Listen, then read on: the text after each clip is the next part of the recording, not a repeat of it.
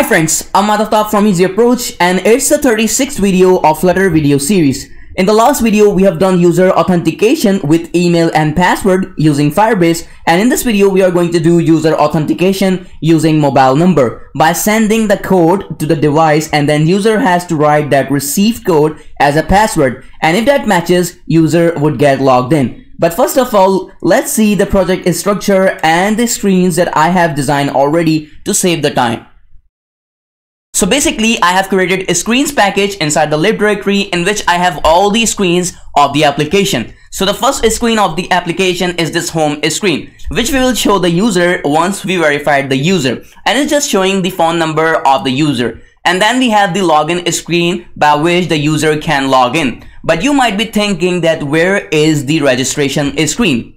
If so, then the answer is when the user logs in first time using mobile authentication, Firebase after verification register himself that user in the authentication data. But if the user logs in not for the first time, it just do the verification by sending the message. So we don't really need to have registration screen as Firebase register the user himself. Now let's take a look at the design of this login screen. First of all, I have a scaffold widget, and inside it I have single child scroll view, which is to make the content scrollable and to avoid the overflow. And inside it I have a container so that I can apply some padding, and inside it I have a form, and in the form I have one label, a kind of label, and I have a text form field which we will use to take input from the user, his phone number. And at the last, I have a flat button on which we will trigger the event of registration. So that's it from the project structure and the design. It's quite simple design. And now we can move to the real programming. So now let's make things real. But before moving on, you must need to integrate Firebase with your Flutter application. And if you haven't already done that, then you need to watch my 34th video so that you can easily integrate Firebase with Flutter application. And then you can come back to this part and you can continue the video from where you left off. So that's all good. And now we can continue the programming things. So first of all, let's make a feature inside the login screen, which we'll use to log in or register the user in Firebase. So let's make a feature. And for now, just write here bool as a return type. And you can name anything like login user.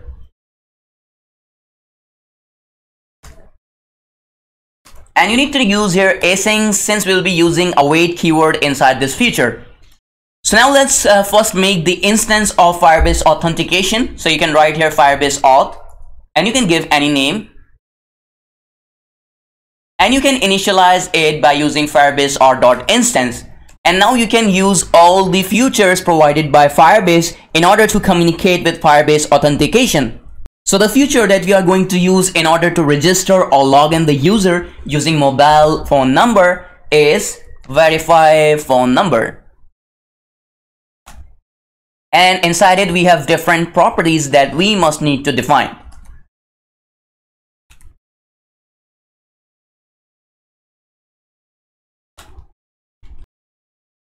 So the first property inside this verify phone number, which is actually the phone number, is actually the user mobile number which you want to verify. So we have to give here the user mobile number.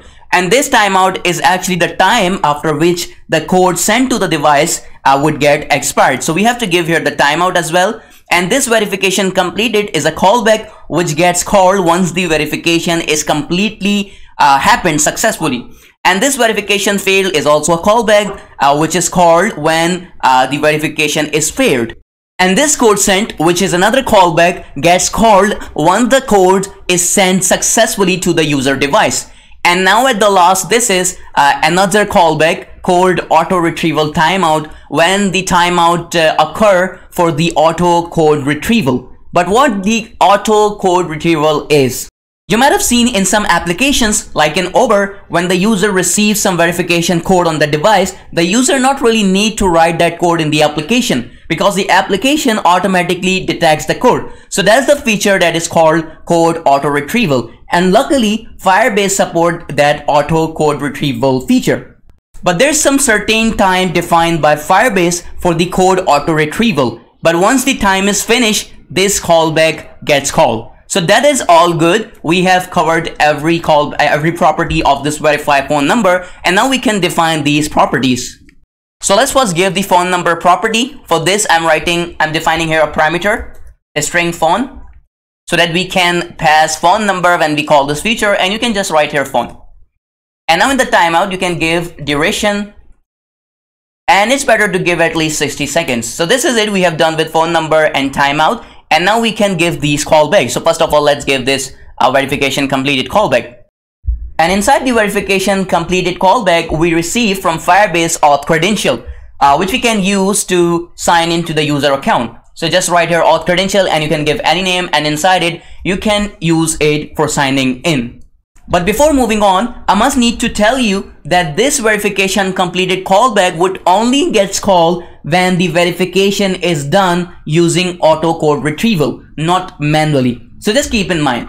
And now let's move forward and use this credential to signing into the user account. So the feature that we are going to use in order to signing into the user account using credential is actually sign in with credentials. So here it is. And now you have to give the credential. So this would return you auth result. So you can save it in auth result. So that is authentication result. And as it is a feature, you need to use here await. And since you are using here await, you need to use here async as well. So this is all good. And now you need to get the currently logged in user. So you can get it by writing here Firebase user. And you can write here anything user. And you can get the user by authentication result.user. And now what we need to do, we need to pass this user in the home screen so that we can show the information of the user like phone number. So you can write here if user is not equals to null. So you can use the navigator.off. You can just pass here context, and here you need to give so we need to have the context here as well. So we can use here another parameter for the context. So you can write here build context, and you can just write here context. And now we need to give him material page root, and inside it we have a builder, and we can use here context again, and we can return the home screen which we want to go. So in the home screen, there is one property that we must need to define. It's actually the Firebase user, and we have already gotten that. So you can just pass this. So this is all good. We have done the first part, which is actually the code auto retrieval thing. So this callback, as I said, this callback would only get called when the verification is done automatically by auto code retrieval. And now we have to define this verification fail callback. So as I said, this verification failed is a callback which gets called once the verification is failed, like if the user has given some wrong number or he has given the wrong code that he received actually. So you actually get here authentication exception. So for now, I'm just printing it on console, but you can rather print F. It's actually of C, but you can rather use it to indicate or to acknowledge the user as well. But for now, just I'm printing here on the console. And now the most important or interesting thing is this code sent.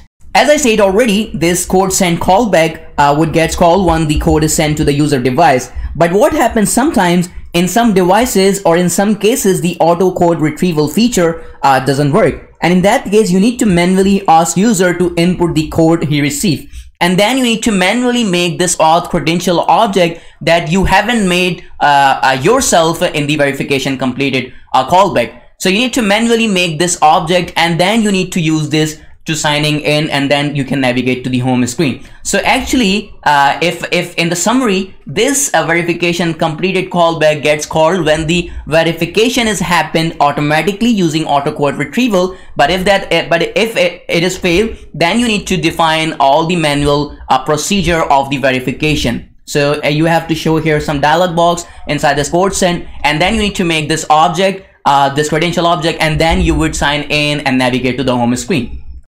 So let's define this code send callback.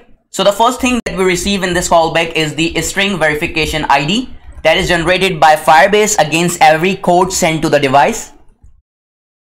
We will use this to make auth credential later. And the second thing that we receive is the force resending token.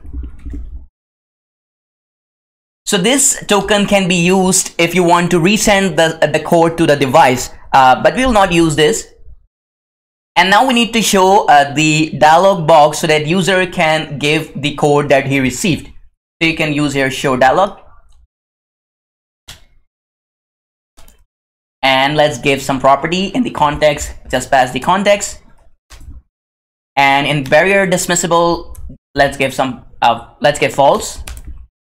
And in the builder, we need to first write here context. And now we need to return the alert box.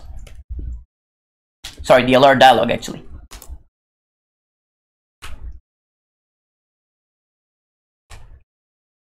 And now inside the alert dialog, in the content or in the title, let's first give the code so that user can know.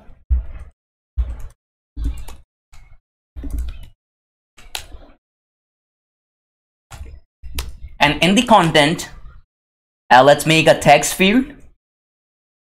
So first let's make a column widget.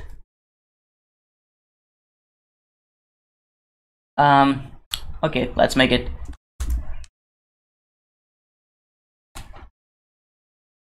And inside it, just write here text field. And you can associate a controller so that we can get the text from it. So let's make here the code controller, text editing controller. And now we can associate this code controller with this text field so that we can get the text from it. And we need to make a button as well here, or we can do it using actions.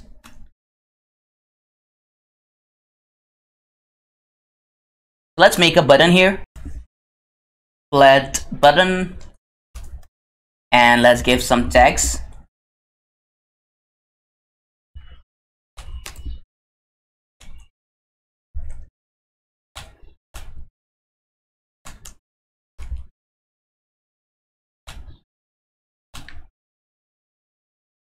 And you need to define on press as well.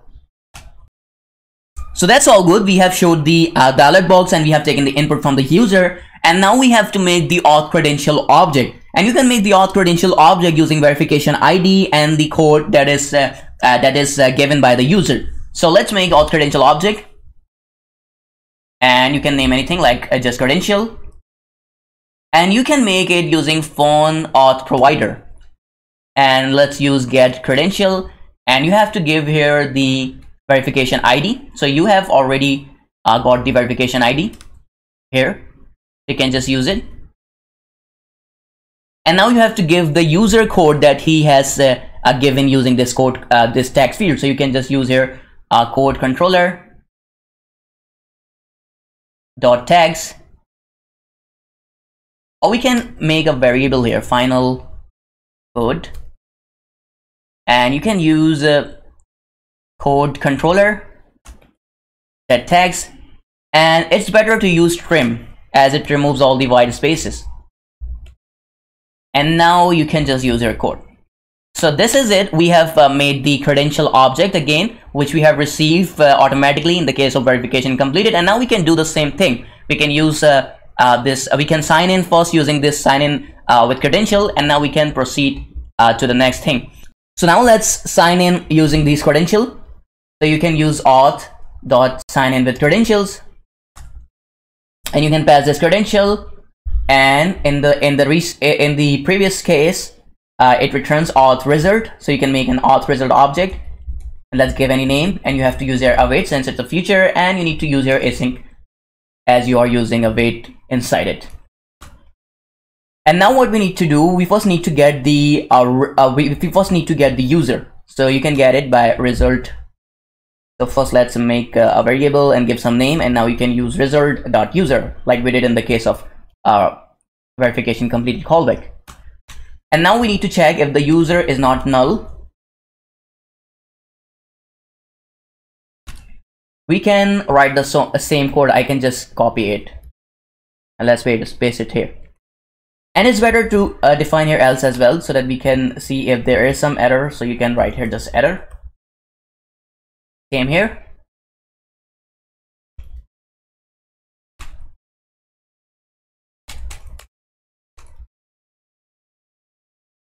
So this is good. I think we have done everything.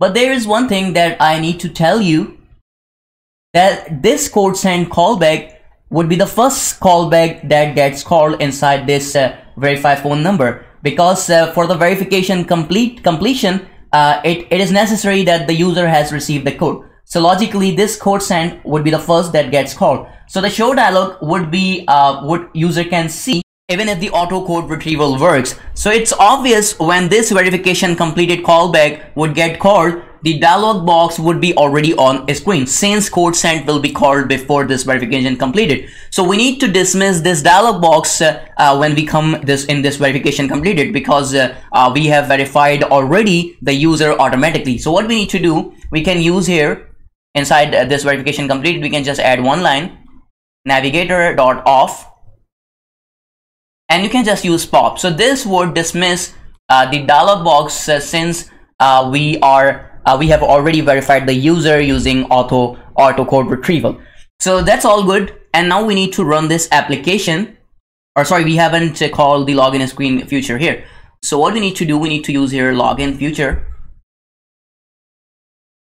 So firstly, we need to get the number. So you can get the phone number using phone controller, I think, yeah.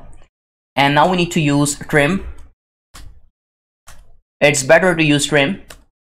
And we can just call login screen, sorry, login user. And now firstly, we need to pass the phone, and now we need to give the context, and that's all we need.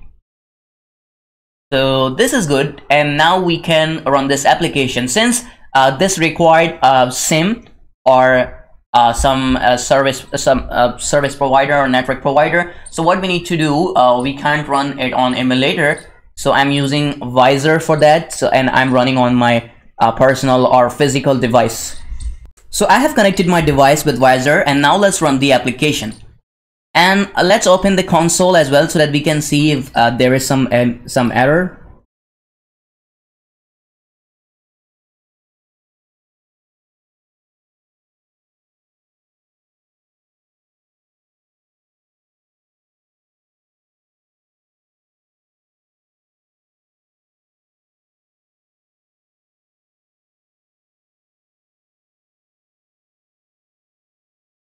So you can see the application is running, and now we have to give my mobile number.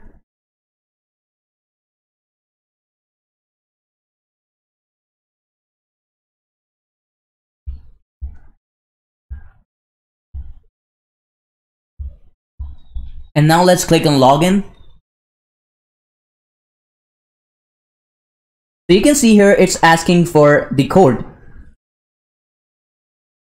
And I haven't received the code yet. And now you can see we have successfully logged in, because we haven't showed any sort of message when we receive the code or when we have given the code. So this is it. We have successfully logged into the screen, to the home screen. So now let's take a look at the Firebase console so that we can see what sort of things there in the data. So if I open the Firebase console by which I have connected my Flutter application. So if you go in the authentication, you can see my entry, and you can see the latest sign-in date is January 20, which is today's date. So, and there's one thing that I've missed. Before running the application, you need to make sure that you enable this phone verification sign-in method. So let's just click on that, and you can enable or disable it by here. And this is it from this video. In this video, we have learned mobile phone verification using Firebase. And in the next video, we'll learn some different topic with Firebase and Flutter. So thank you for watching.